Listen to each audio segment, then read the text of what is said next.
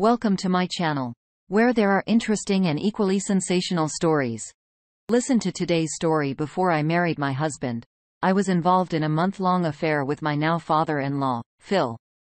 The affair came to an end just 2 days before our wedding.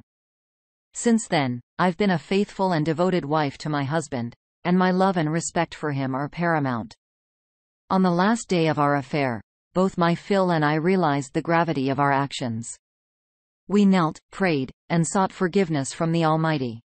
We vowed never to engage in such behavior again and promised each other to keep this grave mistake a secret. Over the years, things seemed to have improved, and I had pushed this dark chapter of my life out of my mind as if it had never occurred. My current relationship with Maya Phil resembles a typical father-in-law/daughter-in-law relationship, although it might be somewhat distant. I haven't been in a private setting with him since that time, and we haven't had any private conversations. All our interactions with him have been in the presence of my husband. My in-laws live quite a distance away, about a 4.5-hour drive, so we only get to see them around 3 to 5 times a year. Now here's the situation. During the Christmas holidays, my married adult daughter attended a gathering with her sister-in-law, Sil. Her Sil and brother-in-law, Bill, had recently taken one of those genealogy tests where you send in DNA samples to trace your ancestral roots. They shared the results with my daughter and her husband. My daughter was truly intrigued by these results and thought it would be wonderful to trace our family's origins back to the early days on the East Coast before our westward journey. She was so enthusiastic about it that my husband decided to order kits for our entire family. Our family is on the larger side, with more than 5 kids still living at home. Now the dilemma here is that I'm not entirely sure whether my husband or my father-in-law, Phil, is the biological father of my daughter. However, there's no doubt that my husband has been a loving father to her. So what I'm wondering is, should I wait until we receive the test results? If it turns out that my husband is the biological father, then I won't say anything. But if he isn't, should I have a difficult conversation with him and tell him the truth beforehand? It happened just 2 days ago when we had that conversation about genealogy testing. And since then, I've been struggling to sleep or eat properly. All those painful memories of the affair, which I had buried deep down for over 20 years, have resurfaced to torment me. I've always had this desire to confess everything to my husband, but I knew that if I did, he would divorce me. And our marriage, even through the church, would be annulled. You see, I hadn't been completely honest with him about my past experiences. Eventually, he discovered the truth, and he found it in his heart to forgive me. However, I'm certain that he wouldn't do the same for this revelation. I understand that God expects me to be truthful, and I'm aware that by keeping this secret, I'm perpetuating an ongoing sin. But I'm torn because I don't want to shatter my husband's world and bring an end to our marriage. What do you think I should do? Sincerely, feeling desperate and full of remorse. Update. I'd like to clarify a few points based on the questions I've been receiving in your responses. I won't provide more specific details to protect my family's privacy. My husband is older than me by several years, and I married him a year after graduating from high school. I worked for my father-in-law, Phil, for a year before marrying my husband, whom I met while working at his father's company. I initially told my husband he was my first, even though he wasn't. Before him, I had been with 2 other men. He discovered the truth after we were married when one of my former boyfriend confessed to him out of guilt. I then revealed the existence of the second man. Upon learning that he wasn't my first or second, my husband contemplated divorce, but I dedicated myself to him and proved to be a worthy wife. Eventually, he decided to stay in the marriage. However, he didn't fully trust me and required me to demonstrate my dedication for 5 years before we expanded our family with more children. We went on to have multiple children over the next 11 years. I was 19 at the time of the affair, while my Phil was over 50. He was a hidden alcoholic during that period. I was with my husband, who was my fiancé at the time, before I had the affair with his father. We had been dating for 9 months.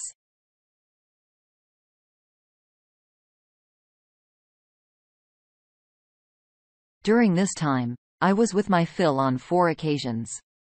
My estimated conception date aligns with 2 days before our wedding. On that day, I was intimate with both my Phil and my now husband. Additionally, I had been with my husband the day before and the day after. I'm uncertain which man might be the father, but lean toward believing it's my husband. My Phil and I have never discussed the affair since ending it. We both made an agreement to block it from our minds as if it had never occurred. Update. I want to express my gratitude to all of you who responded. After careful consideration, I've decided not to inform my husband about the affair and to let the genealogy testing situation unfold naturally. My daughter and husband placed the order for the tests last night, reigniting the topic of discussion. As far as I know, it will take over a month to receive the results. Therefore, I have some time to contemplate how I will handle the situation if it turns out that my husband is not our daughter's biological father. In the meantime, I'll continue caring for my children and looking after my grandchild. I also recognize the need to prioritize my well-deserved rest as I've been sleeping very little since this ordeal began. The upcoming month will undoubtedly be challenging, but I'm determined to persevere. I plan to maintain a sense of normalcy in my life and trust in a higher power to guide the situation, as there's little I can do at this point. I'll return to provide.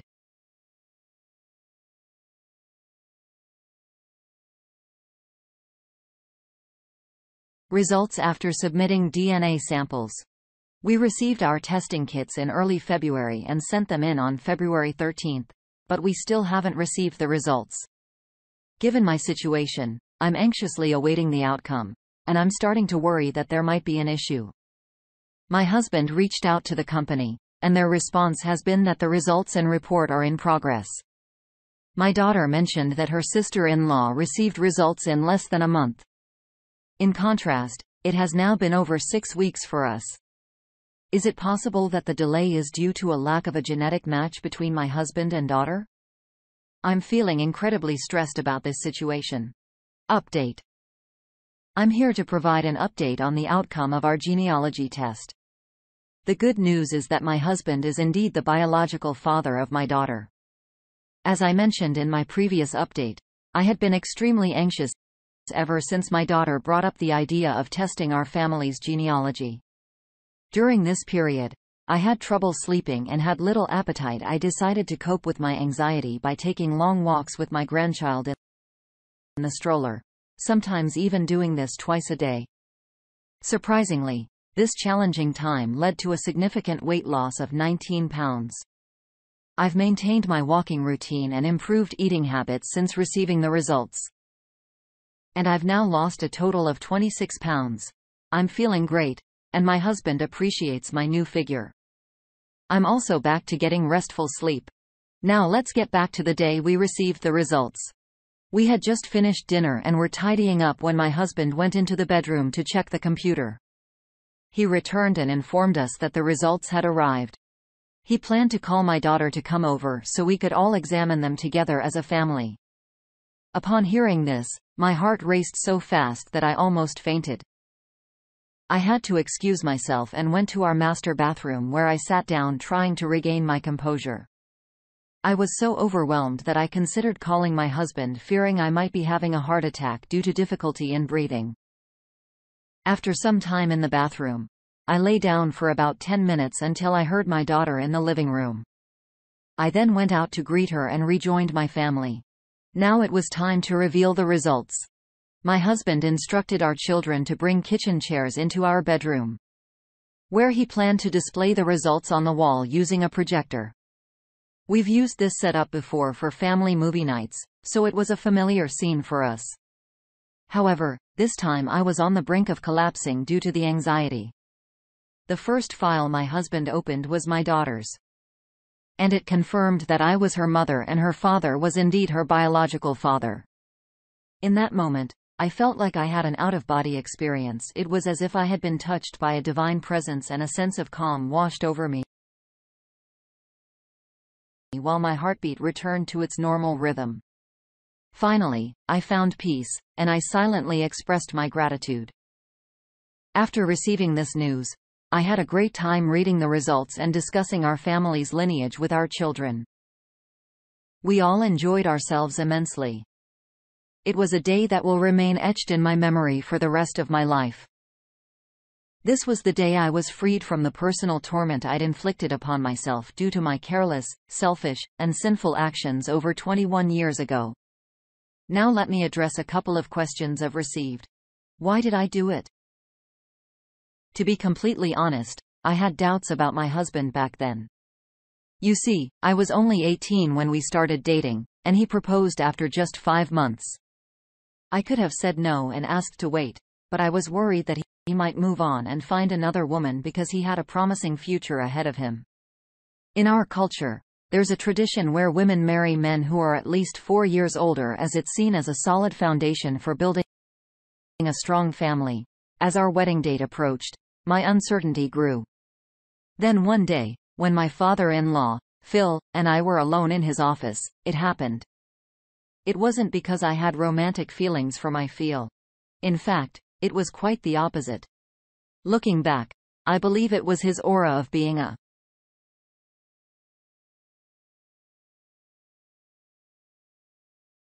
in someone like me, a young woman with self-esteem issues and no clear future prospects. At that time, my husband wasn't established, strong, or confident. He was just a young impulsive guy trying to find his way.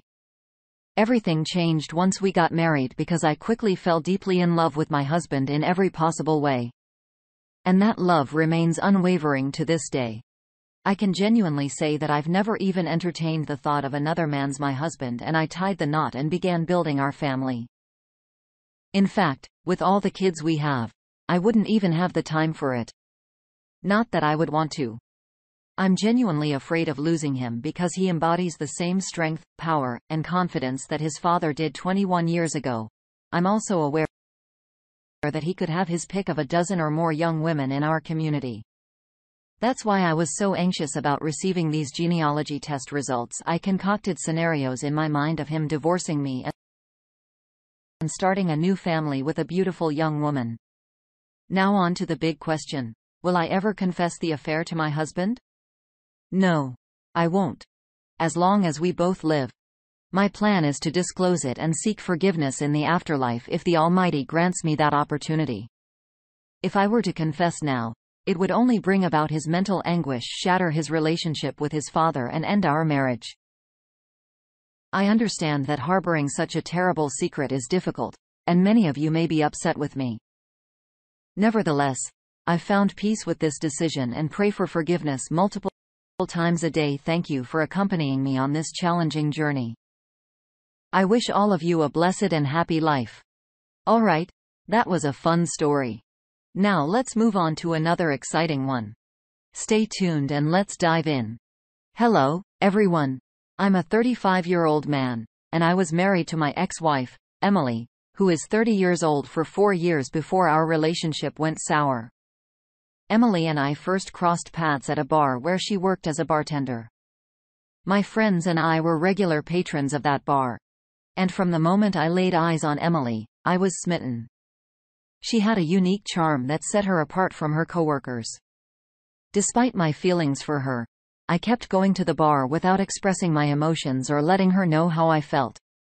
One evening while we were at the bar, Emily was serving at the table next to ours when a man made inappropriate advances towards her, causing her embarrassment. I came to her defense, confronting the man and demanding that he apologize to Emily. Some others who had noticed the situation joined me in admonishing that man. Eventually, the bar's security personnel stepped in and removed him. Later that evening, Emily and her boss came to our table with a complimentary drink to show their appreciation. I continued to visit the bar, and Emily and I soon became friends. Our relationship evolved from being bar buddies to me asking her out on a date, to which she agreed. Emily and I dated for a year before tying the knot. A few months before we got married, I helped Emily secure a better job so she wouldn't have to work at the bar anymore. I did this because even when we were dating, I noticed how other men treated her when we went to the bar together. I felt uneasy about the way some men stared at her and made advances. So with the assistance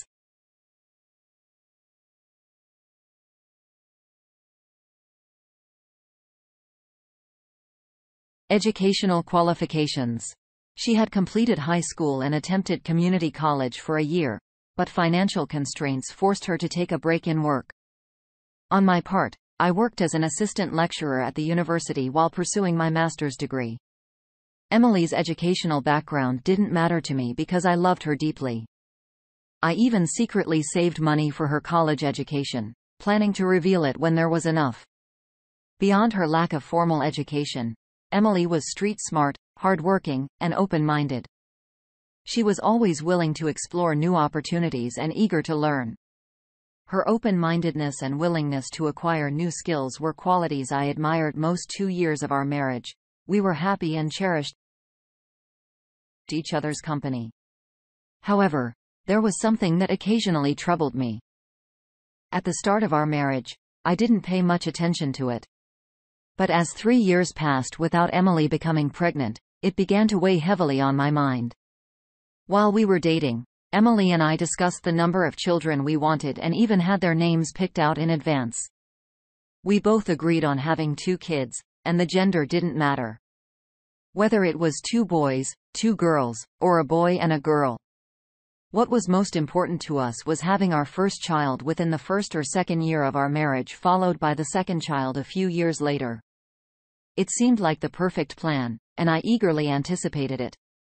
I envisioned a scenario where my first child would be at least 14 years old when I turned 50, and the second child would be around 10 or 8 years old. However, I became concerned as the first 2 years of our marriage passed. And we were approaching the end of the 3rd year without Emily getting pregnant. Emily knew how much I love children and that I was committed to the plan. But at times, she gave me mixed signals about starting a family. We underwent a series of tests, tried various medications, and even explored fertility treatments. All the tests indicated that we were both physically healthy, but I couldn't understand why Emily wasn't able to conceive. I wasn't even confident in the results from a single hospital, so we sought multiple opinions and the outcomes were consistent. As our 3rd year together came to an end without a child, it began to weigh heavily on me. I had experienced disappointment in other aspects of my life, and I never imagined I would also face disappointment in the realm of starting a family.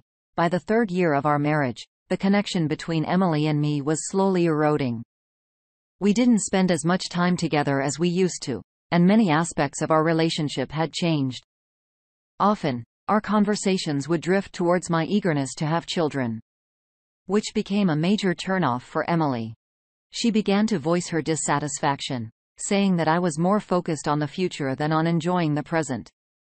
Shortly after celebrating our 3rd anniversary, I realized how distant we had become. I made a promise to Emily that we would revert to the couple we once were and I would no longer obsess over the idea of having children. I didn't want to miss the chance to grow together with Emily. She expressed her happiness and reassured me that children were a blessing from God. And when the time was right, we would be blessed with them. I knew she was correct. As devout Christians, both of us believe that God was the giver of all good things, including children. We trusted that when the time was right, He would bless us with kids. I also kept reminding myself that our worth as a couple wasn't defined by the absence of children. With this newfound perspective and mindset, I let go of my worries about having kids. I started seeking new ways to rekindle our marriage and save her life with Emily. I had reached a point where it no longer concerned me whether we had children in the future or not. I even entertained the thought of adopting a child if Emily couldn't conceive. Meanwhile, during the 3rd year of our marriage, Emily had already begun a 4-year college program. She was in her 1st year, and I was financially supporting her with the savings I had set aside. She was making excellent progress, and I was delighted that she could pursue her college dreams. As time passed, our marriage gradually returned to its previous state. The only difference was that Emily and I weren't as close as before due to our busy schedules, If she wasn't studying late at night, she would come home late from work, and I had my own demanding commitments. Deep down, I understood that there would be times when we'd both be occupied, and I didn't make an issue of it. I made an effort to be a supportive husband. When I returned home early, I would prepare dinner, handle chores like taking out the trash and cleaning the house, and do whatever I could to ease her stress. On weekends, I encouraged her to rest while I took on responsibilities like house cleaning, grocery shopping, laundry, and cooking. In the evenings, we'd go out for entertainment or take leisurely drives around the city. A few months after I had stopped discussing or mentioning children in our conversations, I noticed that Emily was still visiting her gynecologist regularly. She went for appointments at least once a week, which was even more frequent than before. I considered asking her about it, but I understood the reason behind her visits to the gynecologist. It would have been unwise and insensitive to inquire, so I refrained from doing so. I believe that Emily wanted to proceed at her own pace, and there was nothing wrong with her continuing these visits. I actually admired her commitment to maintaining these appointments, even though we had stopped discussing children. It deepened our connection. In the early days of our marriage, our intimacy was frequent, happening 2 or 3 times a week. However, as our attempts to conceive were unsuccessful, there were weeks when we didn't engage in intimate activities. But as Emily became more focused on her gynecologist, our intimacy increased to at least once or twice a week. Most often, it coincided with the days she returned from her appointments. I always welcomed this, thinking that perhaps gynecologist had recommended it or that she was exploring something new. I never questioned her actions and made myself available whenever she desired it. Besides my desire for us to have children, this heightened intimacy strengthened our bond and improved our relationship. This pattern continued for months. With our increasing intimacy, my hopes of having a child grew, even though I never vocalized them to her. I secretly hoped that one day she would excitedly announce her pregnancy, but that moment never came. Looking back, I'm grateful it didn't happen. If I hadn't uncovered the truth at the right time, I might have been raising another man's child now. Throughout the months, when Emily was regularly visiting her gynecologist, I had no idea that she was cheating on me with the same gynecologist I held in high regard. He was in his late 40s, and I had even contemplated visiting him to express my gratitude for his unwavering support of Emily. He had been recommended by one of her aunts who had struggled with infertility for years, but finally conceived and had a child with his assistance. However, my world came crashing down 2 weeks ago when I stumbled upon something suspicious. It was a restless evening, and I was in the bedroom, struggling to fall asleep after a long, exhausting day at work. I was too tired to prepare dinner or carry out my usual tasks, so I headed straight to our bedroom undressed and climbed into bed. Before Emily returned home, I had drifted off to sleep, but the sound of her car pulling into the driveway woke me up. I'm a very light sleeper, so I was fully awake, although my eyes remained closed as Emily entered the room. I suspect she thought I was asleep, so she continued talking on her phone. When she hung up, she said, "I love you. See you tomorrow after work." I lay frozen in bed, my mind racing to figure out who she was talking to. It was clear to me that it wasn't any of her siblings or parents because Emily wasn't typically expressive with her emotions. I stayed in bed while she went to prepare dinner. And approximately 35 minutes later, I emerged from the room pretending to have just woken up. I knew Emily was intelligent, so I had to wait in the room for an extended period to ensure she wouldn't suspect that I had overheard her conversation. My plan was to wait for Emily to fall asleep and then secretly check her phone to find out who she was talking to. Honestly, my concern wasn't whether she was talking to her best friend or another woman. I just wanted to ensure she wasn't cheating on me or keeping secrets from me. Later that night, after Emily had dozed off and started snoring, I took a look at her phone. The most recent call was to her gynecologist. I couldn't believe it at first. So I decided to dig deeper by examining her text messages and WhatsApp conversations. Emily wasn't much of a social media user. Besides LinkedIn, she was primarily focused on building her professional network. WhatsApp was the only social app she had. As I went through her WhatsApp messages, I noticed that she exchanged more messages with her gynecologist than she did with me. In fact, our chats were minimal, mostly filled with lists of groceries we needed at home. We used it to keep track of what items to buy on our way back home. To understand the timeline of their relationship, I scrolled back to the beginning of their chat. I was so shaken by what I found that I even went to the living room to reread their message. It was difficult to accept that Emily had been cheating on me for nearly 7 months. I felt lost and didn't know how to react. I was furious with Emily for jeopardizing everything we had built together. She didn't seem to fear that I might end her college sponsorship due to her infidelity. After I had shed some tears and soothed my swollen red eyes, I took screenshots of their entire conversation, starting from when they began dating, and sent them to my own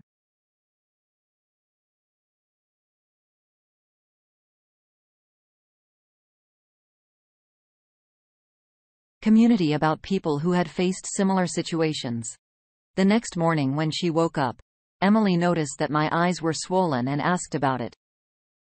I quickly made up an excuse saying that I had been watching a very emotional movie all night and ended up crying. She laughed it off and didn't press the matter further. She had no idea that I knew about her affair, and I decided not to act suspicious. Despite what I had discovered on her phone, I still wanted concrete proof that Emily was cheating on me with her gynecologist. So that evening, I left work early, drove to the fancy restaurant where she worked and parked my car a couple of houses away from the restaurant.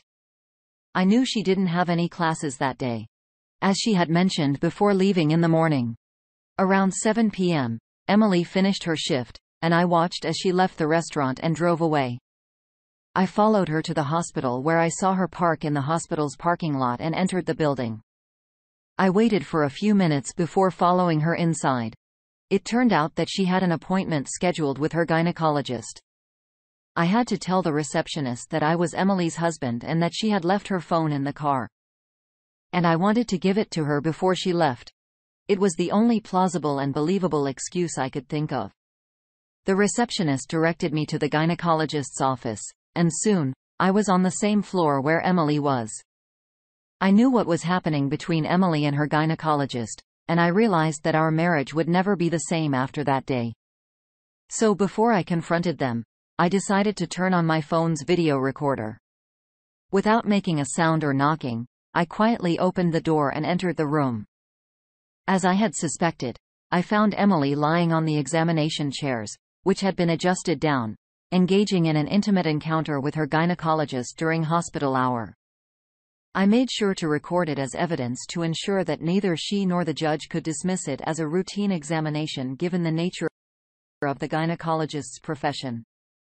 The moment I entered the room, Emily saw me, and her face turned pale. She quickly pushed the gynecologist away, who appeared both scared and confused when Emily informed him that I was her husband. I didn't create a scene or raise my voice. Instead, I stood quietly by the office entrance, recording the video, and then calmly walked out. Their reactions confirmed that it was not a legitimate medical examination but something inappropriate. Emily chased after me, partially unclothed. When I reached the elevator to descend to the ground floor, she begged me loudly to listen to her. Her pleas attracted the attention of people in the vicinity who came out of their rooms and offices to see what was happening. I had to pretend to be composed when interacting with the secretary on my way out, and I drove back home. Once I arrived, I sent Emily a text message informing her not to bother returning home. I subsequently changed the locks to my house. For the past 2 weeks, Emily has been bombarding my phone with calls and messages, but I chose to maintain my distance to clear my thoughts. Aside from sharing the situation here, I haven't confided in anyone about her infidelity, and it's causing me considerable internal turmoil. I've come to the decision that I no longer want to salvage our marriage. However, before we proceed with a divorce, I want to make her understand the pain she has put me through and hold her accountable for her actions. I'm feeling incredibly conflicted at the moment and unsure about the best course of action. Any suggestions or advice would be greatly appreciated. Update 1. I'm still in disbelief over Emily's actions. Especially considering everything I did for her. Emily was always my top priority, and I consistently placed her needs before my own. I had the opportunity to invest in numerous expensive courses to better myself, but I chose to forego them to support Emily's college education. I invested all my savings in sponsoring her. The pain she has inflicted upon me runs deep, and I doubt I'll ever fully recover from it. One member here suggested that I play along with her for a bit and make her face public humiliation before serving her with divorce papers. I believe this might be the best course of action. Additionally, I've made the decision to cease all financial support for her education. If she wishes to continue college, she can do so with her own limited earnings. 3 days ago, I finally answered Emily's call after weeks of not communicating with her. During our conversation, she broke down in tears and begged me to allow her to come home so we could talk. I anticipated this request, so I agreed to her coming over. She arrived at my place just 15 minutes after our call ended, and I granted her entry. I wanted to ensure I came across as genuine, so I calmly expressed my feelings and disappointment when we talked. She got down on her knees and offered her apologies. Emily admitted that she didn't understand what had come over and vowed it wouldn't happen again. She even pledged to cease meeting any gynecologist alone if I granted her a second chance. She explained that the gynecologist had manipulated her, telling her I was impotent and that she needed his assistance to conceive. I questioned why she didn't discuss this with me when the gynecologist first planted the idea in her mind. She told me the doctor advised against telling me, citing concerns about hurting my male ego. Part of me wanted to believe her, but I also knew she wasn't that naive to fall for such manipulation. I must admit I shed tears that day once more. Seeing her brought back the pain I felt when I caught her in the act. After she pleaded for forgiveness, I outlined my condition for reconciliation. She must confess her infidelity to both our parents and reveal how I discovered her betrayal. Upon hearing this, she paused, gazed at me, and broke down in tears once again. She asked if there was any alternative, and I informed her that this was the only way. I expected her to refuse, but she didn't. She expressed her willingness to do whatever it takes to repair our relationship. We've scheduled dates to visit both her parents and mine for dinner. Following that, we'll gather all her close friends. And she will personally confess how poorly she has behaved as a wife. It's my way of penalizing her for her actions. I'll provide another update soon, and I'm eager to witness her reaction when I hand her the divorce papers. I've already reached out to a lawyer and he's in the process of preparing the documents. Update 2. Hello, everyone. I'm happy to announce that Emily followed through with everything we had agreed upon. However, before I explain how it all unfolded, I want to let you know that Emily and I are officially divorced. Yes, I stuck to the plan. And she faced the consequences of her actions. Now about Emily confessing openly to everyone, we began by visiting her parents' house for dinner. They seemed delighted to have us over, but could sense that something was amiss with Emily. To be honest, she looked miserable, and her distress was quite evident. During our meal, Emily suddenly announced that she needed to share something important with her parents and siblings who were present, and it immediately grabbed everyone's attention. Out of nowhere, she burst into tears, her voice quivering, and confessed to her parents that she had been unfaithful to me with her gynecologist. And I had discovered her infidelity. Her parents and siblings were utterly shocked by her revelation, and they were taken aback. All eyes turned towards me, but I remained composed, continuing to eat. Only her father raised his voice and began berating her. The rest of her family was left speechless. The more her father yelled, the harder Emily cried. Once I finished my meal, we left together and an uncomfortable silence filled the room. Nobody said a word, and it was an incredibly awkward situation. I'm certain her parents were bewildered to see both of us arrive and depart together. The following day, we visited my parents' house, and Emily shared the same confession with them. My parents found it hard to believe. They had always known Emily as a composed and reserved person. And her actions seemed out of character, which we found somewhat amusing. Their disappointment was evident, but they left the final decision to me. After we had met both sets of parents, I felt content with the outcomes. It was clear that her parents were deeply disappointed in her. Their expressions spoke volumes. As we headed back from my parents' house, I dropped her off at the motel where she had been staying since I discovered her infidelity. She expected me to take her back home, thinking we could restart our life together. Instead, I asked her to return to the house the next morning. When she arrived, she found her belongings neatly packed on the front porch. It was a shock to her as she had anticipated a reconciliation. Upon entering the house, I handed her the divorce papers, which brought her to tears. I informed her that our relationship was over and my intention was solely to impart a lesson. In that moment, she became agitated and started shouting at me for ruining her life. She even claimed she had slept with her gynecologist as a favor to me, asserting that she believed I was impotent and incapable of fathering children. It was ironic as I wasn't impotent at all. To taunt her, I questioned why she hadn't conceived yet given her apparent fertility, and this visibly angered her. She lashed out, hurling objects at me. Filled with anger, I promptly kicked her out of my house, and we finalized our divorce a week later. Regarding the gynecologist who was involved with Emily, I shared the screenshots and video I had captured with the hospital management.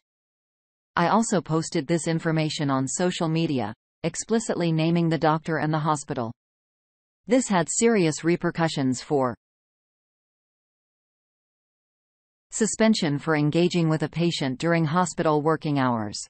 Emily couldn't even go back to him since his marriage and